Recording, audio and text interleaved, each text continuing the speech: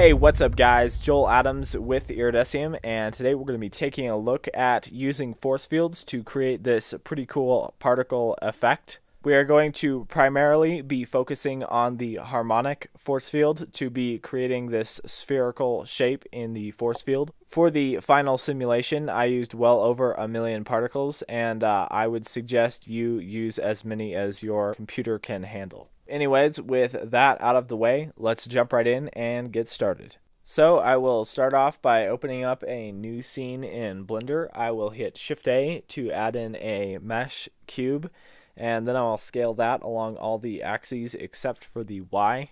Then I'm going to go ahead and move this cube to another layer so that the camera and light isn't in our way.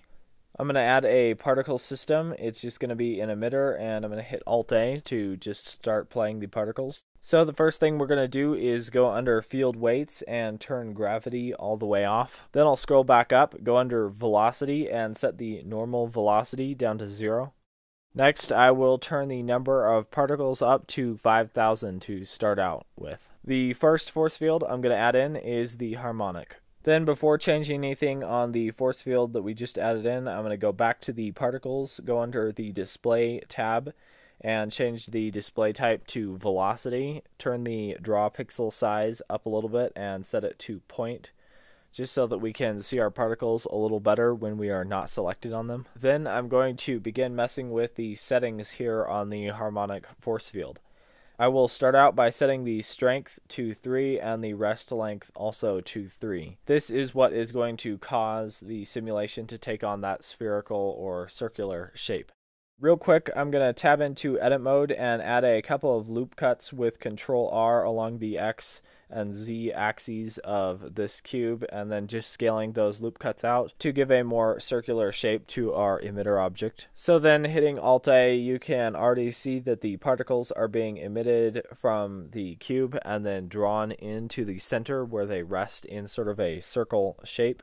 The next force field I'm going to add in is a turbulence force field. It looks exactly the same in the viewport as the harmonic force field, so I'm just going to drag it off to the side so we can differentiate between the two.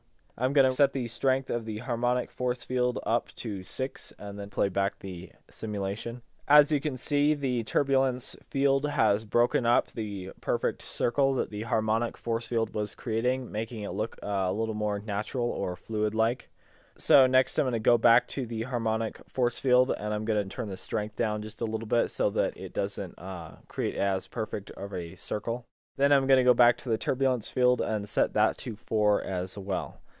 Now I will go back to the particle systems tab on our emitter, and I'm going to turn the amount of particles up. I'm going to try 15,000. The more particles you have during your testing process, the better you're going to be able to see the final result before you actually crank the particles up to like 1 million and then bank it. I'm going to turn the number of particles up to 50,000.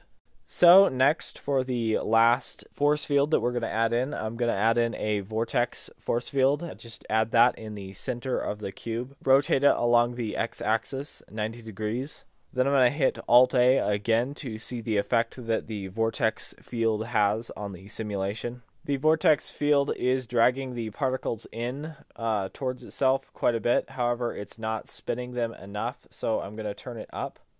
You're going to want to get a balance between how much the vortex field pulls the particles in and how much it spins them. So on this vortex field, I'm going to set the inflow value to 8 and then the strength to 4. Next, I'm going to duplicate the harmonic force field just so that the effects of the harmonic force is stronger on the particles. You could turn the values up manually, but I find it easier just to duplicate it. So next, we're going to work on actually rendering the particles.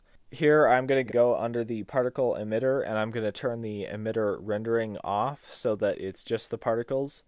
Then I'm going to hit Shift A and add in a mesh cube. This is going to be our particle.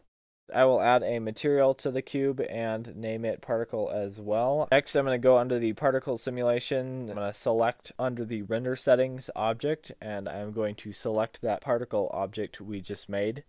I'm going to turn the size down to 0.2 under the rendered tab just to make the particles a little smaller. Next, I'm going to go into the world settings and turn the background all the way to black, and then I'm going to make sure transparency is off for the render so that we have a completely black scene. Then I'm going to switch my bottom right hand corner screen into a 3D view, and I'm going to begin working on the shader for these particles. So anyways, here I am creating the material. I'm just using a particle info node, dividing the age by the lifetime, and using that to color the particles. If you want a more detailed look at shading particles, you can check out the other tutorial I just put up on shading particles.